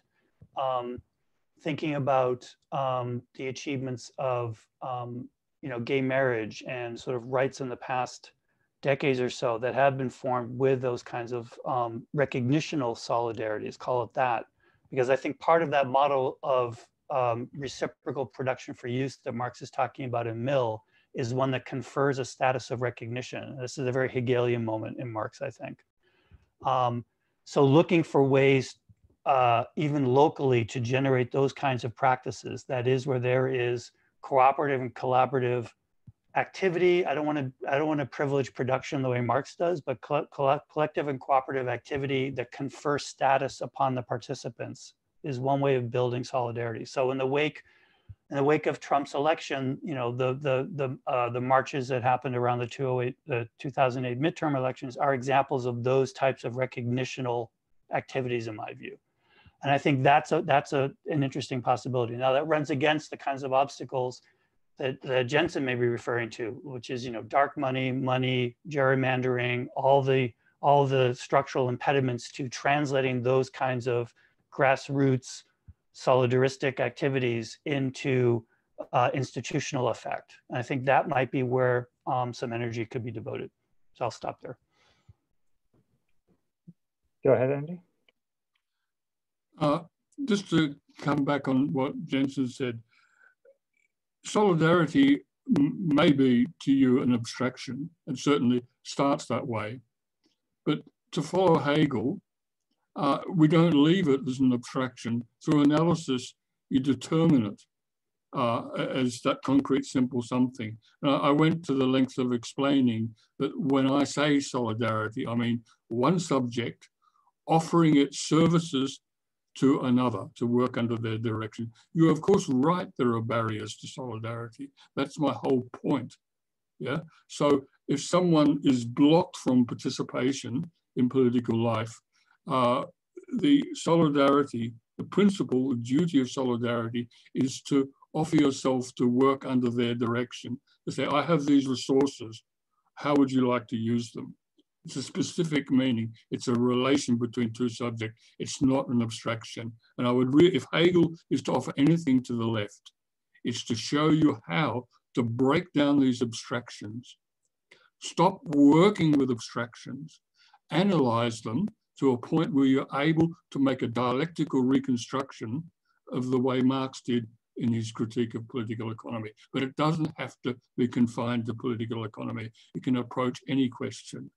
And intersectionality, for example, one of the issues in America today, is something that can be approached in that way and is being approached by young people on the left today in that concrete way. Adrian? All right, so yes, to speak to Aaron's question, first of all, one of the things that I find very resonant in terms of the contemporary situation of the left, in terms of Hegel's perspective, and here Hegel more so than Marx, is that of course, the very question itself, asks about, in a way, political plans or projects that as such are oriented toward the future. All right, what specific steps should we take in order to move forward and make progress judged by some standard? And I think that, behind that, I don't think that the question necessarily is meaning to imply this, but, there's often a perspective that involves a kind of ideological blackmail in which leftists are told, well, if you don't have, any concrete policy proposals, realistic solutions or alternatives that you can put on the table, basically you should shut up. You don't have a right to engage in a criticism of the status quo if you don't have some sort of, magic bullet tucked away in your back pocket ready to offer as the alternative. And I think we need to really resist that and to say, and to be able to own up to the fact that, we, unlike a certain classical historical materialism, which laid claim to certain, however, rough, loose, approximate, et cetera, to quasi-scientific predictive powers and an ability to forecast the future of social history, that we are really more in the situation that is already implied by Hegel with the figure of the Owl of Minerva at the end of the justly celebrated preface to 1821's Philosophy of Right, which is that, we can survey the past and, the past as it leads up to our present, but we are powerless to see into the future and to, make predictions about the, inherently unpredictable twists and turns of the subsequent course of social history. And here within Marxism, I think it's really left to figures such as, the one that jumps to mind most readily here would be the Benjamin of Theses on the Philosophy of History. And I interpret, his image or figure of the angel of history as, in a way, a kind of, 20th century redeployment of Hegel's Owl of Minerva, that this owl and that angel are almost like, avian relatives. And that, of course, what Benjamin is emphasizing is, as historical materialists, we have to operate without that Enlightenment style notion of a certain arc of history that, when we interpret it appropriately, gives us this predictive power, which we actually don't enjoy, that we are being pushed into the future with our backs turned towards it. And I think that Hegel and Benjamin here contra a certain kind of classical Marxism, which I do think Marx himself sometimes subscribed to as a child of the Enlightenment, but of course is associated with, Engels's codification of Marx's historical materialism, and a number of Marxist orientations often seen as crude and vulgar, vis-a-vis Marx himself. And I think that we need to have the sense that we are very much, we have to, and we are right to criticize the internal inconsistencies, the contradictions, the self-destructive tendencies and dynamics of our status quo, even if, we aren't able to say, okay, here's what we should do to resolve these, or here are the steps or the, particular measures that we could take to move beyond these impasses, et cetera, et cetera. And then, in terms of, more concrete measures, sure, I could, shoot from the hip here and spell out certain things which I think would be, better policy choices in the near-term future. But in some of these could be tied quite closely to Hegel and or Marx. But what I don't want to lose sight of is that even if we can't do that, or even if these proposals are unrealistic, problematic, not adequately sketched out, et cetera, that we shouldn't be forced to have to proffer those in order to be entitled to engage in thoroughgoing, rigorous, stringent criticism of the failures of the status quo, regardless of whether or not we have, a nice, neat, alternative solution, at hand to offer in its place. I'll stop there for now. Okay, thank you. Next up is Richard, his question.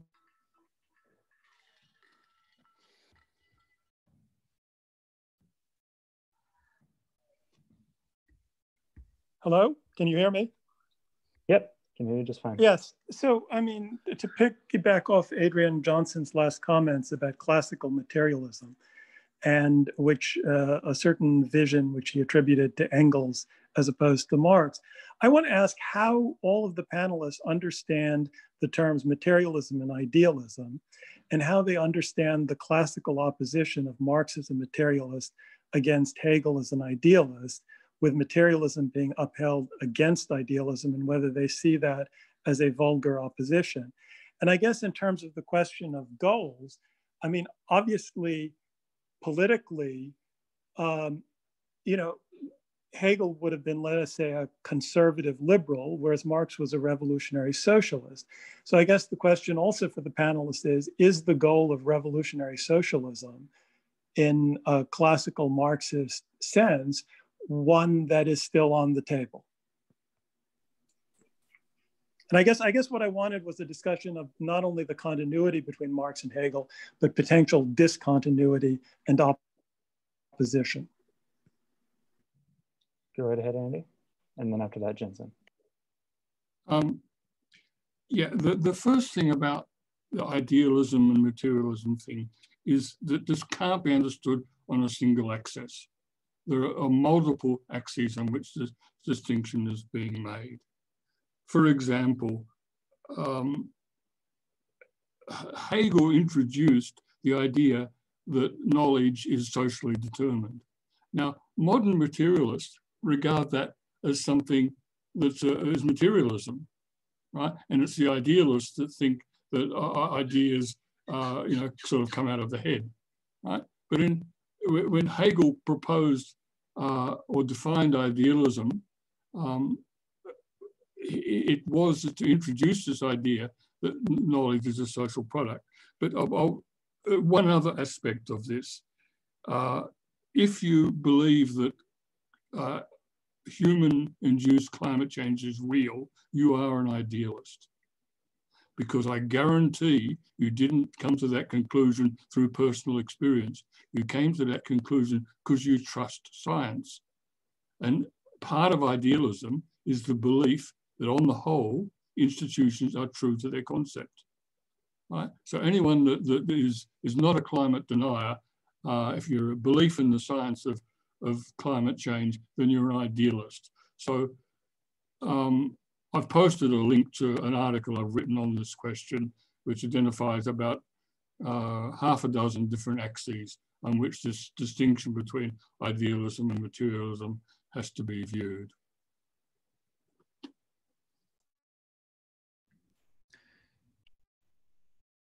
So, yeah.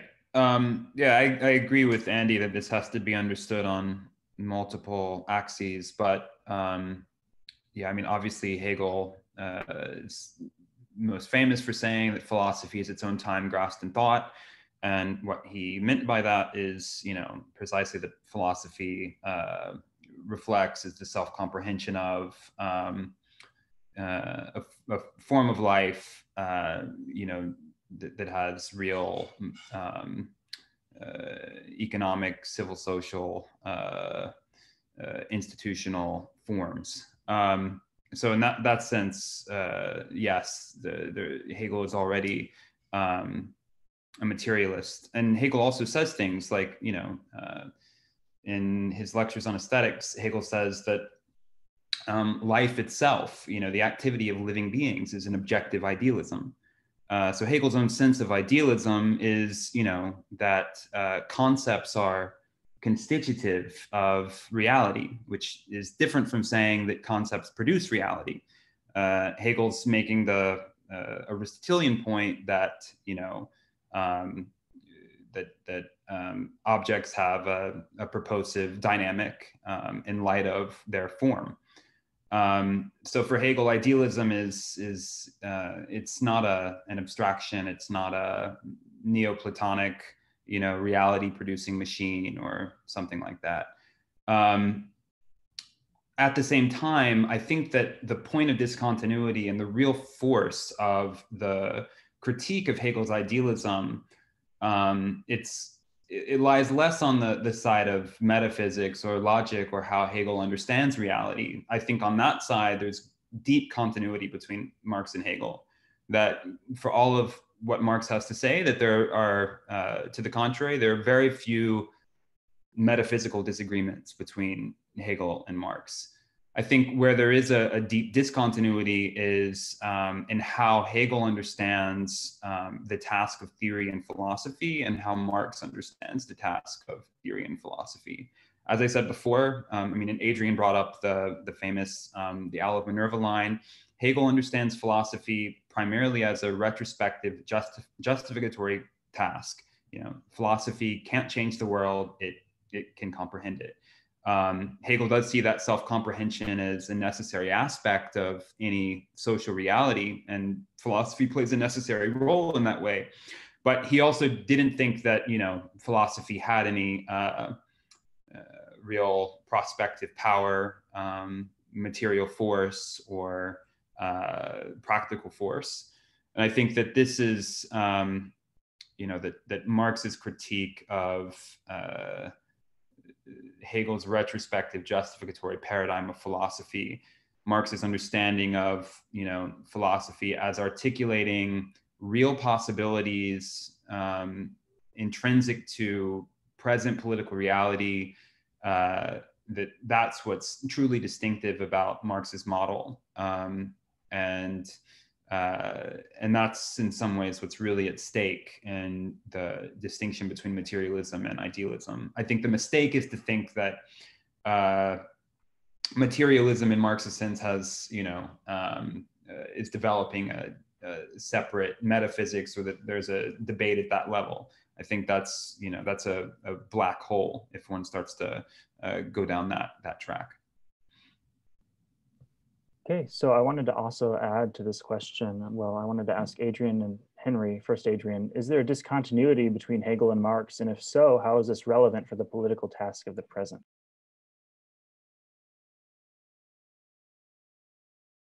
That's building on Richard's question. Okay, well, I wanted to also add to the discussion of, the notion of the fundamental conflict between materialism and idealism as the primary contradiction of the history of Western philosophy, as per the kind of classical Engelsian thesis that then gets taken up primarily by Lenin and, the Soviets in the 20th century. And building on some of what has already been said, for example, Jensen's remarks, indicated that when we talk about Hegel's idealism, we have to be very careful about how we construe that, because often when we use the word idealism, what we're really thinking of is a kind of psychological and or subjective idealism that involves the idea of the mind either being the exclusive reality or having priority and, in a sense, imposing itself as, the ultimate determinant of what counts as real and knowable. And of course, Hegel was a staunch opponent of these sorts of idealisms, and many of his worries and criticisms of predecessors such as Kant and Fichte, involve him spelling out the difference between, on the one hand, subjective idealism, a la the transcendental varieties of these predecessors, and then his and Schelling's objective, and then Hegel's absolute idealisms as very different here. And I think that's important to bear in mind. But furthermore, to cut a very long story very short, I think if you look at moments such as when Hegel criticizes at least certain Schellingians, if not Schelling himself, in that famous moment among many famous moments in the preface to 1807's Phenomenology of Spirit, in which Hegel famously talks about the need to think substance also as subject, that there's an interesting subterranean link between what is involved in that observation by Hegel early in the Phenomenology and what shows up, for instance, in, of course, when we talk about Marx's 1845 theses on Feuerbach, usually the first thing we think of is the 11th and final thesis, which obviously is getting repeatedly alluded to in these discussions in terms of the difference between comprehending versus changing the world. But if you go back and you look at the first of the 11 theses on Feuerbach, you have Marx spell out the difference between what he calls, on the one hand, contemplative materialism, which for Marx covers everything from the ancient Greek atomists that he wrote his dissertation on up to Feuerbach himself, versus this new form of materialism that Marx is trying to bring into the picture that would contain within itself the category of subjective practice or activity, and not just, of course, this inert objectivity that everything gets reduced to, a la the contemplative standpoint. And I think that there's very much the same sort of thing at stake in terms of Marx, talking about a materialism that would include the category of subjective practice, as there is in Hegel's notion of the need to think substance also as subject. And we have to remember that Hegel is the author not only of texts like the Phenomenology, the Logic, the Philosophy of Right, or the Aesthetics, he also was the author of, among other things, the second volume of the Encyclopedia, the Philosophy of Nature. He indeed had a Naturphilosophie, contrary to what a lot of commentary would lead you to believe. And also the early moments of the third volume of the Philosophy of Mind, the Geistesphilosophie, which involves his anthropology as the transition from animal organism to the distinctly human creature. And that, Hegel has a certain very qualified naturalism that we often lose sight of, and that is also, that provides a number of openings that Marx was, clearly aware of, and that Engels and some of the Soviets capitalize on. And if you want the longer version of that story, I'm sorry, here's the shameless, self-promotion plug. My most recent book that came out last year, the second volume of my Prolegomena project, A Weak Nature Alone, tells the story of this development of a kind of quasi-naturalist materialism from Hegel himself, across the arc of his intellectual itinerary onto Marxism in both its, classical and then, in the 20th century split into Eastern and Western currents. And I think that there's a lot there which problematizes the idea that Hegel is to be squarely situated on the side of an idealism that is the diametrical opposite of a materialism in a history of philosophy structuring struggle. As for the practical political differences between Hegel and Marx, admittedly, there are a good number of these. And, of course, at the level of Hegel's personal political preferences, I mean, when we look at his correspondence, when we look at some of his journalism, how he reacted to, especially what he was witnessing in terms of developments in revolutionary and post-revolutionary France, et cetera, that, yes, I mean, there are various things that one could latch onto and say, Hegel in certain ways was, kind of a central leftist sort of, bourgeois thinker. But of course, what's most interesting about Hegel, like Hegel said of Kant when talking about the third critique, that Kant's most interesting at those moments when he reaches beyond himself. That there's so much in Hegel that involves him in a way reaching beyond himself, and especially in ways that, some ways Marx appreciated, but then a lot of what you get in Hegel that's anticipatory of Marx didn't have access to. I mean, things, that weren't published until the 1930s. And, in the line of someone like like the Lukács who authors the Young Hegel, doing this work in terms of being able to see that, especially given Hegel's and Marx's shared interests in classical political economy, and in particular the figure of Adam Smith and what they both extract from there, that there's a lot you can do with Hegel that kind of closes that gap between the two of them. But that I do think one would have to, in the interest of honest intellectual history, say in some cases that does involve playing off certain moments in Hegel against others, and not prioritizing in Hegel's own personal political convictions in terms of his responses to the events of his day. So yeah, but at the same time, the picture you get of Hegel is one that's not so easily seen as he was just wholeheartedly, nothing but a committed, kind of centrist, not, of course, not at all Prussian authoritarian, but also he's not fully assimilable to just some kind of bourgeois sensibility in terms of a centrist political outlook that we would consider to be entirely non-revolutionary. But I'll stop there. Go ahead, Henry. I'm going to take a micro view instead of Adrian's maximalist view. So in terms of Hegel and Marx, maybe second nature might be a nice point to point to. So if you think about objective idealism for Hegel, that implies a kind of second nature, right? That we build these institutions that hopefully we feel at home in, and almost forget that we've built them because we feel so at home there. But when Marx writes Kapital, he talks about those structures and he says they're naturwuchsig, they're like nature, or they grow like nature. And I think we're supposed to see that as a possible point of conflict. So to tie that in together with maybe Lukács, if you think about, and maybe going back to Andy on solidarity, if you take the idea that the second nature is one that we produced and have forgotten that we produce and actively reproduce it, so that it appears to us as material nature confronting us and alienating us, then Lukács comes along and says, well, what you have to do is raise the consciousness of the working class or the proletariat, because if you ask them, what are you producing? They'll say, I'm making a widget, or I'm earning my daily wage. But if you read Marx, then you'll say, oh, I'm reproducing capital. I'm recreating precisely the natural world that I've been born into that oppresses me, or within which I feel alienated. So in that case, it's idealistic in the sense that we're resurrecting Hegel's idea that we produce objective idealism collectively by the institutions we create, but they then confront us as reified, petrified things rather than the processes that we are actively reproducing every day. And if we can do that, then we can understand that we're all collective agents in doing that, and that might be the start to something like a political change. So that's trying to tie together some idealism and some materialism. I'll stop. You want to go ahead, Judson? Yeah, I just wanted to add to that, and this sort of goes back to something that Henry had said in response to me originally. But it also seems that idea in Hegel of being at home in one's institutions, even if that's under capitalism, if that's been falsified in some sense, that still has to remain sort of the normative standard by which we would judge what would be a truly adequate form of institutionality.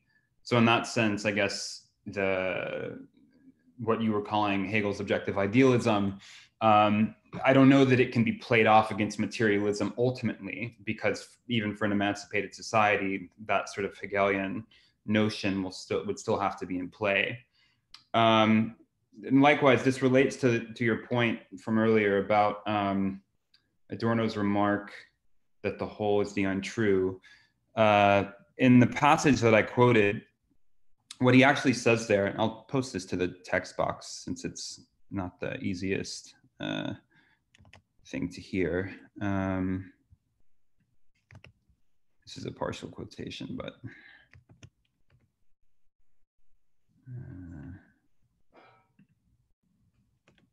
there. Yeah, so I take it that, when Adorno says that the ray of light that reveals the whole to be untrue in all its moments is none other than utopia, the utopia of the whole truth, which is still to be realized. That notion of the utopia of the whole truth, that remains a normative standard in as much as, when we're asking about what would count as emancipation, I take it that we're not just saying, and this is part of the inheritance from Hegel, we're not just saying, well, what contingently would count as emancipation for us moderns? We're asking the question, what would count as freedom? What would it mean to achieve freedom? And that's part of what we inherit from the bourgeois revolution, the task of bourgeois society. And when Adorno says that this is the whole true, I take it that he is the whole truth. He's adhering to that Hegelian legacy. So I think that's one way in which the Hegelian ideal of freedom and of totality have to persist for Adorno's own critical criteria to make sense. In judging bourgeois society against itself, part of what we're asking is, well, what would constitute an actually coherent totality? What would constitute an actually free society? And I take that to be more or less consistent with what he's saying. He has to use the term utopia because he sees the possibility of concretely envisioning those institutions as blocked. But if utopia is a placeholder concept, it's a placeholder concept for this idea of realized freedom. And lastly, just since I'm already on the topic of Henry's remarks, I just wanted to say that in response that I wonder about, and I touched on this in my own remarks when I mentioned Adorno's relation to Kant, but I guess I wonder if Adorno's identification of domination with identity thinking and with conceptuality, predication, judgment, those forms, that this is not another sort of, this is a sort of problem because Hegel operates with a different conception of conceptuality. I mean, Hegel makes a distinction between deductive reasoning and conceptuality proper, the conceptuality proper to Vernunft. And, for Hegel, the sort of rationality that the highest level of rationality is, the sort of concept that's constitutive of a living being, of a life form. This is something he takes over from Aristotle. So for Hegel, when we want to know about concrete universality, we ask what it would mean for a living being to meet its own standards, for it to live up to its own concept. And that's a very different notion of conceptuality than Adorno takes aim at. And there's often a tendency in Adorno to conflate these two conceptions of conceptuality, that there's not enough of a distinction between, because Hegel would agree with Adorno that there's a problem if, you stop at that level of Verstand, if you stop and, you reduce reasoning to instrumental reasoning or to deductive rationality. But Hegel moves in the other direction of showing that, well, we have to be committed to this higher conception of what constitutes rationality. And so I just wanted to pose that as a potential problem for Adorno's critique, that, he doesn't abide by this distinction in Hegel, which is also there in a nascent form in Kant. And that seems to me to create some problems for, how he's going to ground even his own account, how he's going to ground the idea of conceptuality that he has to employ in his own conception of, say, the constitutive standards that he makes use of when he undertakes an immanent critique of an artwork or of society. That itself evinces a very different idea of what counts as a concept. So. Okay. So now. Can I respond briefly to that? I want to try out an idea on you, Jensen. So this idea of the rationality of life forms, right? So if you think about a life cycle of a given organism being described by, how it moves, how it feeds, how it reproduces, and so on, right? And you find all of those metaphors in Marx's Capital. The Capital is an organism, if you will, that sort of reproduces without natural limit. And if you think about how one comes to understand the life cycle or the natural history of a life form, and empirically, you do that by removing obstacles to its being able to find the right nutrition or reproduce in the right temperature or travel in the right migration patterns. You don't know those ahead of time. You learn them by removing the obstacles. And in doing that, you flesh out what would be an idealized life cycle for that life form. I want to suggest that that's the model of rationality at work in Adorno, that he's identifying obstacles to human flourishing without having to predefine what human flourishing is. And he has the roadmap to that by these bourgeois concepts that are not fully realized, that encounter obstacles. But what those concepts would actually be realized as once the obstacles are removed, I think he's fairly agnostic about that. So that's just a wild idea I wanted to try on you for trying to flesh out Adorno's thinking there and how he can embrace utopia without having to give actually a concrete vision to it. Thank you. Can I very briefly respond to that? Go right ahead, Yeah. Yeah, I would say that's, to my mind, that's very close, if not exactly what Hegel is arguing for. I mean, Hegel's pretty emphatic that there isn't a blueprint for realized rationality, but it's something that has to be constructed precisely through the historical attempt to realize freedom. And then retrospectively, we can understand why, practically it was necessary that things happen in the way that they did, and why certain forms of social organization failed. But those partial attempts at realization, they are a part of what, turns out to have constituted the content of what would be true freedom. And likewise, yeah, I don't think that, to echo what I said earlier in response to something that Andy said, that, I don't think that that there is an external ideal or an external set of criteria to which we can appeal in trying to give an account of what politically we should be aiming for. I think rather that, it's that bourgeois society itself has set the task. It itself has established what those criteria are.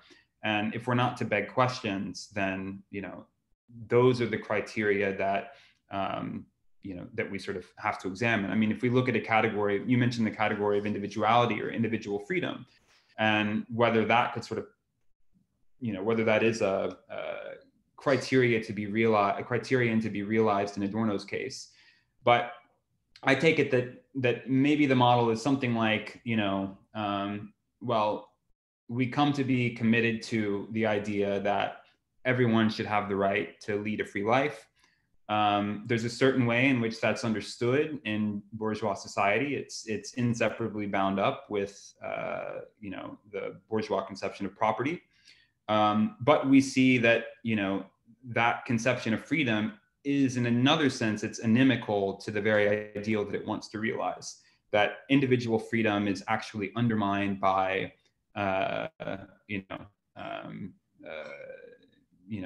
industrial production, post-industrial capitalist production, and that requires that we revise what a true realization of the notion of individual freedom would mean. We are committed to that category. We take it to be essential to human flourishing that individuals have the right to lead a free life, but we have to revise what it would mean to lead a free life. So I guess that sort of revision model, that there has to be a determinant. It's not that we have a formal standard and we just need to, that the same ideal can be realized under different conditions, but the ideal itself requires revision or reformulation to be realized. Yeah. Okay, so we're bringing that back in with a life form that is abstract exchange, relating to some of our earlier discussions. And I wanted to start by bringing up two questions in a row, actually, first from Lou Turner and then from Lou S. So first of all, we have Lou Turner's question. Marx makes a distinction between value, a production relation, and exchange value, a market relation. Marxists often conflate these categories, and do you contend that Adorno is guilty of such a categorical conflation? And next up, we have a question from Lou S., which is, what are the political implications for the overcoming the exchange principle or bourgeois equality upon their own terms? And I wanted to address that to all the panelists, and I say we can start with Andy. Right. I think the important thing is to try and build perspectives on the basis of concrete relations. So to tackle the question of a society which is based on the relation of exchange of commodities, it's easy to, well, it's not easy. You can form an alternative concept, which, as I said, is the relationship of solidarity. But you don't necessarily start building institutions in the sky to try and realize that and say everybody has this right and so on. The way a simple relation, which encapsulates the tasks of socialism, has to be realized in a real historical process, which is why famously Marx had to wait to the Paris Commune before amending the Communist Manifesto in terms of what the working class would do if it took state power. He didn't speculate on that. So I think the approach is to understand this very simple person-to-person relation of solidarity and to look about you for where that is realized in some institutions are better than others or partially, where there are really existing examples that are worth defending, that exist and are able to live within this horrible capitalist society, right? Because a relation which is to overcome capitalism has to be able to survive within it. So that's a couple of guides, I would say, to trying to overcome society based on commodity exchange. Simply abolishing commodity exchange is not a good start, for example, but you can build on a real, genuinely human relationship till it's capable of transcending and overcoming a relationship based on accumulation of wealth. Okay. Henry, do you want to go up next? Sure. So the question by Lou Turner asking about whether there's a conflation between value understood in the production sphere, which I take it means something like the law of value or the labor theory of value, versus exchange value in the sphere of circulation or exchange, and whether Adorno conflates those. That's a tough question. I don't think I'd have to see specific passages. I think his target is different, which is what makes, what kind of thought processes have to go into the principle of exchange in the first place. And that he sees as being an abstract relation that renders incommensurables commensurable. That's maybe one way of putting it, that he's returning to that sort of Aristotelian problem that Marx thought he had solved. The person to go to look for the really deep consideration of these types of questions, I think, is the person from whom Adorno borrowed / stole, which is Alfred Sohn-Rethel, where he really talks about the real abstraction. That's a term that comes from Alfred Sohn-Rethel. And he, I think, teases out in one of his books precisely those relations that Adorno sort of either takes on board without acknowledging or doesn't pay a lot of attention to. The idea that value is something abstract that allows for things that are concretely incommensurable in any dimension to be exchanged is the thing that lodged into Adorno's thinking, I think, and that he saw as the real problem. So that's a way to kind of dodge and deflect fully answering the question, but saying I think Sohn-Rethel would be the one to look at. In terms of overcoming exchange inequity, I think that Adorno's model of determinate negation is probably at work here, which is that in any specific exchange or any particular act of abstraction, the Adornoian, the Adorno person, is going to want to point to what is being overlooked, what is incommensurable or non-identical. So he's going to accept an identity relation, but as it were, find the fulcrum by which it can be criticized and made better, differentially better, right? You think these two things are equal or exchangeable, but you're forgetting this dimension in which they're unequal, and that needs to be brought in. So it's a perpetual correction on any kind of equivalence relation that will drive what he calls a negative dialectic. You'll constantly be looking for that distinction that will drive the next order of identity. Sorry to take so long. And next up, Adrian.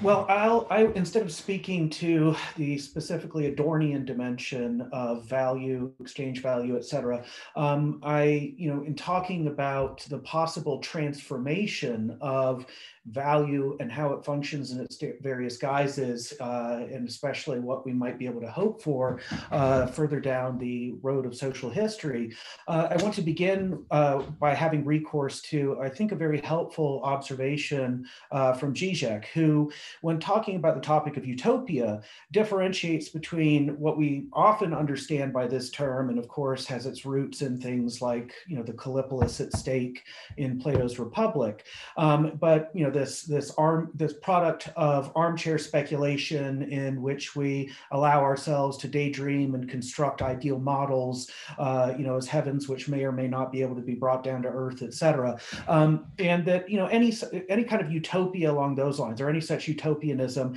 in a way, at least from, I think, both a Hegelian and a Marxian standpoint, is really not worth wasting time thinking and talking about. But there is another sense of utopia that Žižek highlights, which is the notion of, well, we may end up being able to arrive at utopia in terms of a radical transformation of our circumstances, not, thanks to having engaged in this armchair daydreaming that then we somehow manage to impose on things, but rather, when, crises and catastrophes back us into a corner, and when we're in such dire circumstances that we have to take a radical leap in a direction that before seemed, improbable or unfeasible to the point of practical impossibility, and radically reinvent our way of life just to survive, right? And of course, here we are in the context of a global health crisis, the likes of which we haven't seen in 102 years. And you have, even, those on the right being forced to contemplate measures that, previously they would have just utterly rejected. I mean, things that begin to look like they're creeping in the direction of universal basic income, or other Keynesian measures.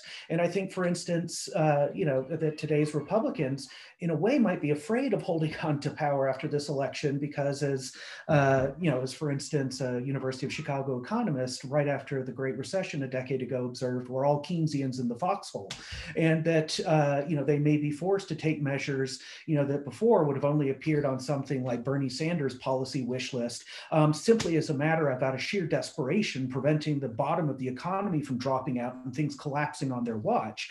And I think if we're to hope for radical restructuring of because when we talk about especially exchange value and as it functions not only in relation to commodities purchased for private consumption, but of course as a key aspect of labor markets, when what's on sale is commodified labor power that is meant to yield exchange values that themselves contains quotas of surplus value. That with the prospect of, whether due to a pandemic-induced depression, to another major economic crisis, like, it's only thanks to governments that normally would never be able to agree with each other, agreeing to conjure trillions of dollars out of thin air, that the Great Recession wasn't a second Great Depression.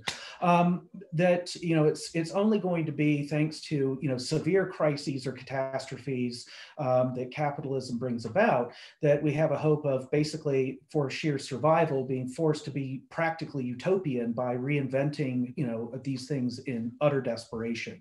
And so that's, to the extent that I'm hopeful that there will be a major transformation of how we think about earning a living, what entitles one to a decent standard of living, et cetera. One glimmer of hope for me is that I think that the crises that we're already in and further ones I think we can expect to face will continue to push even the most reluctant of those on, for instance, the political right, to either have to take some of those measures or face, an utter implosion of what they think that they're defending, that will have to be reinvented in order to limp along, if not survive.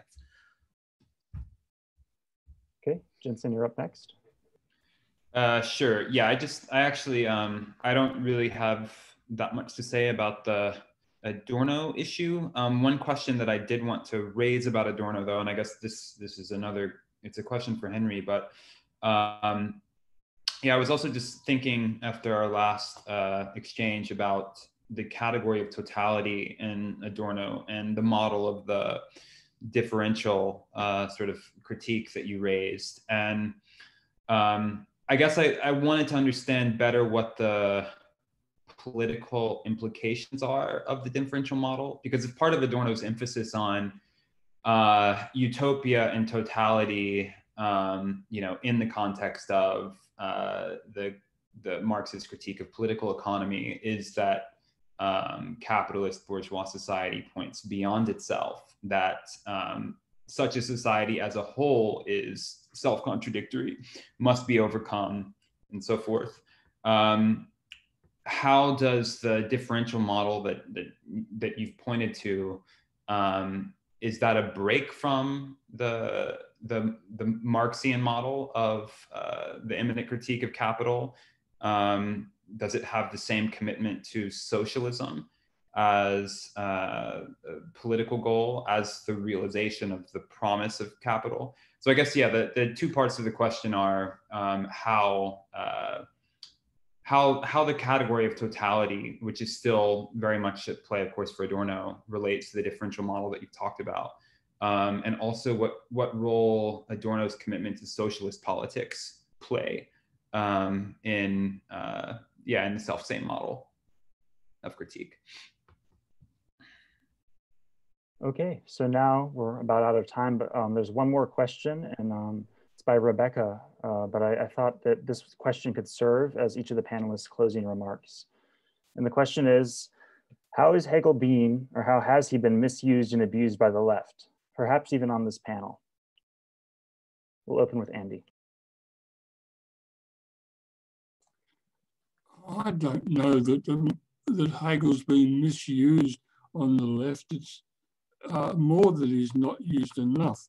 The only thing I would say is I'm really fed up with the reliance on the phenomenology, which, you know, thanks to marvelous stuff by the French left, you know, that came up in the late 40s, that was fine, but really the need to look at the logic and the encyclopedia generally.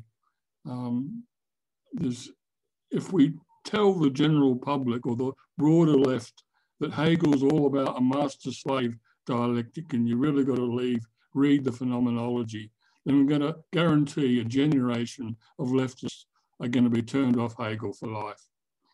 The other thing is that we need to help people study Hegel, you know, get people reading, set up reading groups. It's not enough to publish a good book, actually help people read Hegel line by line so that they can appropriate their own understanding of Hegel. Okay, now for Henry. Andy, you brought back a traumatic memory. I first started reading Hegel when I was an exchange student in Tübingen, and there was a philosopher was offering a course where they would read one chapter per semester, and they were on like the 7th year of reading through the phenomenology. And there were people my grandfather's age in the seminar who had stuck with it through the whole iteration, and it was an amazing pedagogical experience. So I want to second that kind of project. How has Hegel been misused? I don't know about misused. I would say that one way of thinking about how Adorno might react to Hegel is that he would ask the question, when you're thinking as Hegel thinks, where does it hurt? Where is there suffering? Where is there harm? And that's an indication that the dialectic is maybe skipping over something, often a materialist moment, that it should take into account. And I'll stop there and just say, thank you so much. The panel has been really fantastic. I really enjoyed this. All right, and now for Adrian.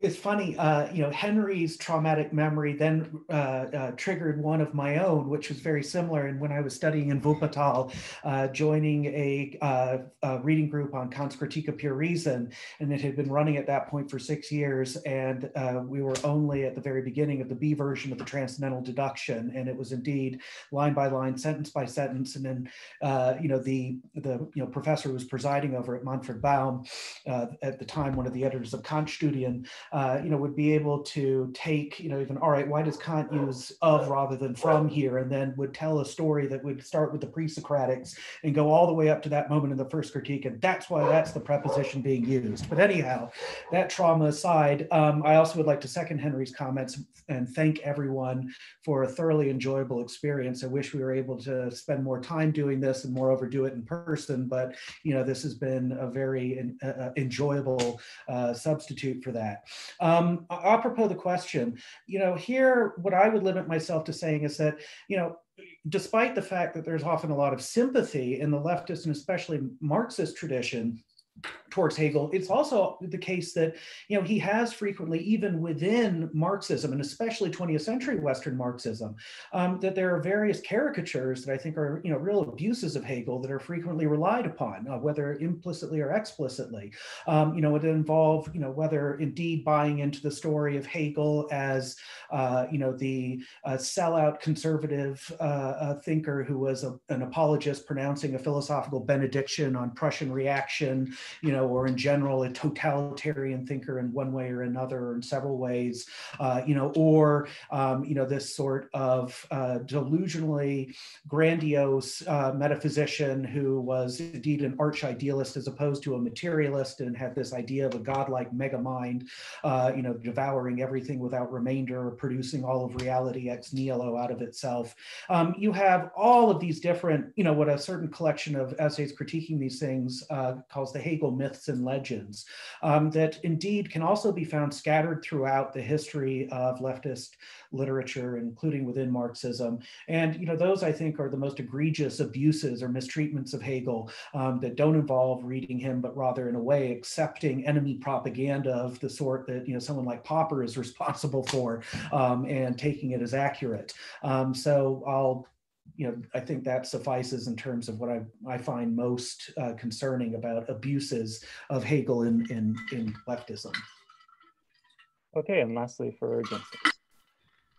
Yeah, I'd also like to thank the other panelists. This has been fantastic, and you, Justin, for moderating, and everyone who's watched. Yeah, I would agree with Andy and with Adrian that both that Hegel isn't used enough in a way, and that there's a persistent problem of the caricature of Hegel. But I also think that it's not so much a matter of contingent abuse or misuse, but of the socially necessary form of appearance of Hegel's thought, one could say.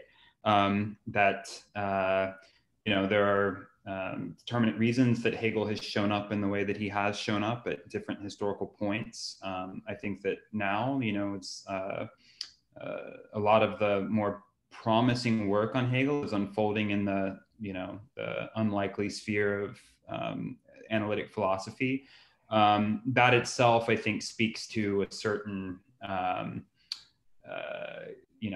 the contemplativeness of the Hegel that we have today. But at the same time, as the dialectic usually works, that contemplativeness has yielded. It's been fruitful in other ways, as in the work of someone like Robert Pippin, who is self-avowedly an anti-Marxist thinker. Believes basically that that capitalism is the final economic form of human life, these sorts of things.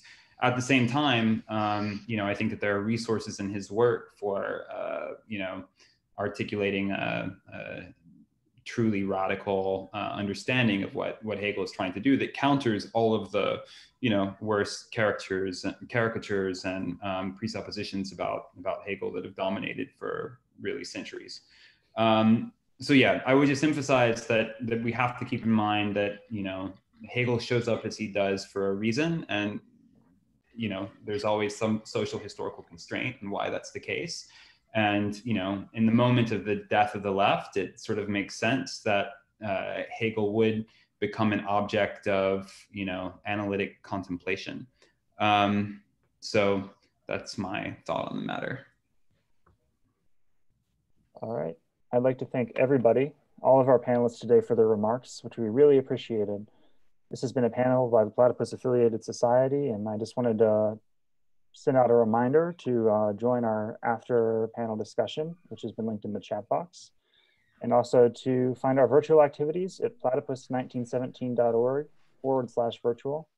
And we would like for this discussion to remain open. If you'd like to submit their thoughts about this to the Platypus Review, you can email editor@platypus1917.org. So thank you all, and have a good morning, evening, or night, depending on your time zone.